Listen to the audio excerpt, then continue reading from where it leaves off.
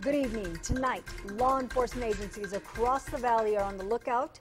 People are coming across the border in greater numbers than previous months. Channel 5's Carolina Cruz spoke with a valley constable who's seen activity firsthand.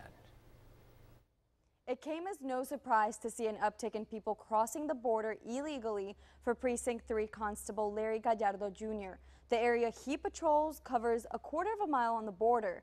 Gallardo says it was just a matter of time before the next rise in apprehensions.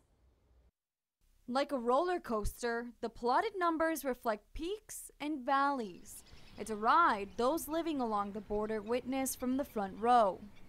Well, in 2014, as you remember, we had thousands and thousands of illegal immigrants coming across, especially between Alzaduas Bridge and Alzaduas Park. Less than 2 years later, a 180 turn left the once flooded corridors empty. Before, there was 2 or 3 or 4 or 5.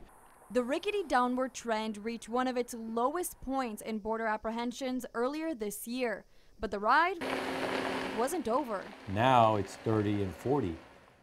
Gallardo jotted down numbers for this month so far. Apprehensions surpassed the hundreds. 90% are OTMs, or other than Mexican descent. Gallardo is one of several agencies seeing the numbers pile up. Last week, Border Patrol reported apprehending 86 people in Weslaco who crossed the border illegally in one day alone. Gallardo says it's hard figuring out what creates the wavelength trend over the years. I guess the fear of not being able to come in. For a man who knows what each season brings, he warns an increase in apprehensions means people may go undetected by law enforcement and risk facing the dangers lurking in the journey north. No water, there's snakes, they get bit, they don't have any medical attention, it's not there right away.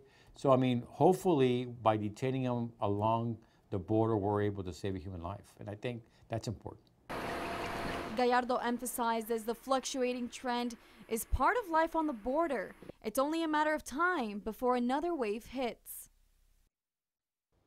Gallardo says there's only so much law enforcement can do once people attempting to cross the border illegally reach the Rio Grande.